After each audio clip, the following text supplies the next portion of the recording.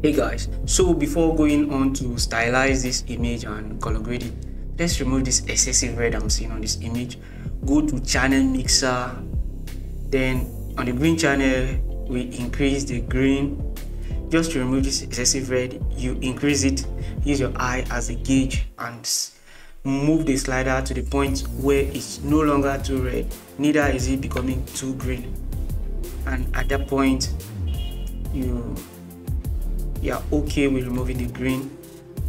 From this stage we move on to the next stage, which is the stylization. How do we do this? You come on to your color lookup. Don't worry, we are using the built-in lookup for this stage. Load the 3D LUTs horror blue and make sure you are on your layer marks. Go to apply image, okay, before, after. Now from this stage you go on to tone the image using the curve.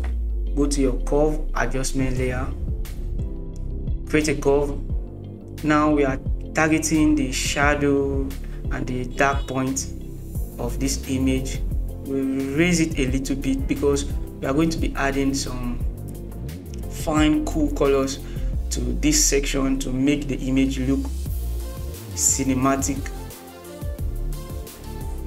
So go on to fine tune this adjustment a little bit here and there. From this stage we add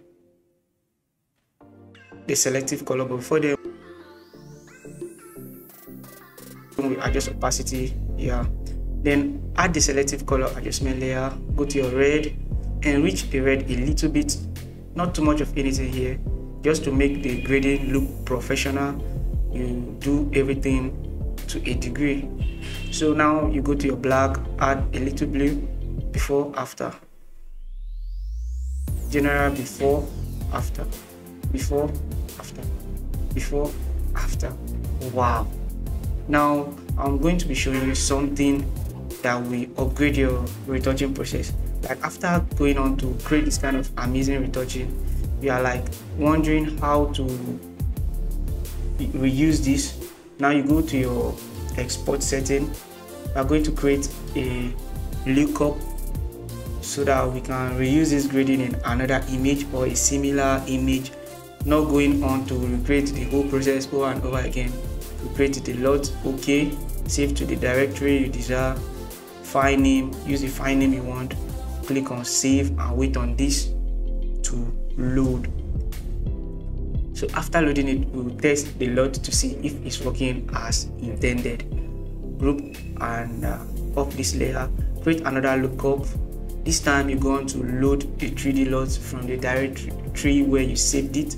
Load 3D, you can find it there, click on it, load, and voila, amazing, right? With this you can go on to apply this LUT to every other similar image or even another image that you want this kind of grading on.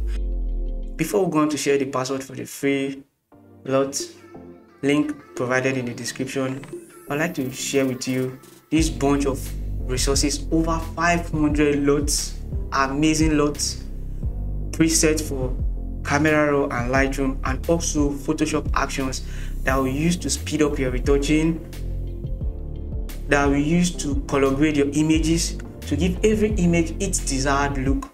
This cuts across every field of photography. There are over 1,500 of these resources, over 500 LUTs, over 500 Photoshop action, over 500 presets. And the good thing about this is very flexible. You are going to be charged based on the amount you want. If you want a low amount or you just want to test it out, you can just ask for the price for that amount and we'll give you at a very discount price. You'll be surprised that we can even give it as low as $1. Imagine that. So if you want that resources, check the link in the description for that. And if you want even more full retouching, full mentorship, online mentorship, live retouching together, showing you how to take your image to the next level and become a pro retoucher, a pro photographer, you can write to us, link in the description. Make sure you like this video if you haven't liked this video already. Subscribe to this channel, share your feedback in the description. Your appreciation are highly welcome. Thanks for watching to this point. See you in another amazing video.